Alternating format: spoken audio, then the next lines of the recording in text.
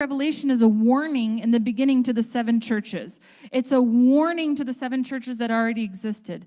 And one of the warnings is, you've done all these things, but I have one thing against you. You've done everything right, but I have one thing against you. You have forgotten your first love.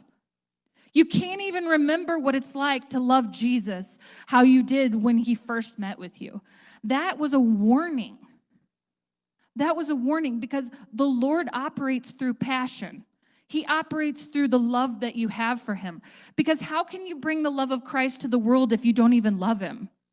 How can you do that? You're not even burning for him. It's like what he talked about when you first met your wife or you first met your husband and you were so in love with them. You were so excited to talk to them.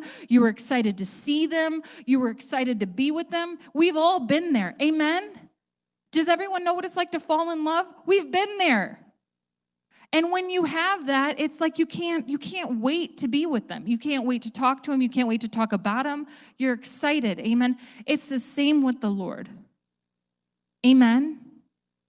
So this real God, the Lord said, like, speak to the people about the real God, because I'm telling you now, I believe true humility in your walk with the Lord is when you say, Lord, I want to make sure that whatever I'm doing is really you.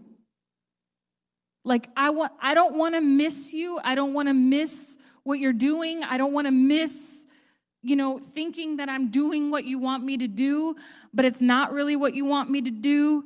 And when that starts happening, and Christian was also talking about this, when you stop hanging out with people that are on fire and other people's opinions and ideas start coming into your life, that's when you start losing that passion.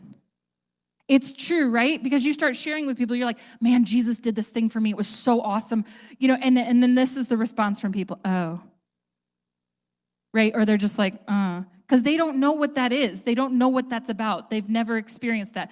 So you need to testify, but you need to surround yourself with people that are on fire. Amen? Because you need to feed that fire. You need people to help feed your fire. You need people that are on fire for the Lord, in love with Jesus, be around you so that fire keeps burning. Amen? And then you're going to keep knowing him like you did when you first caught fire. Amen?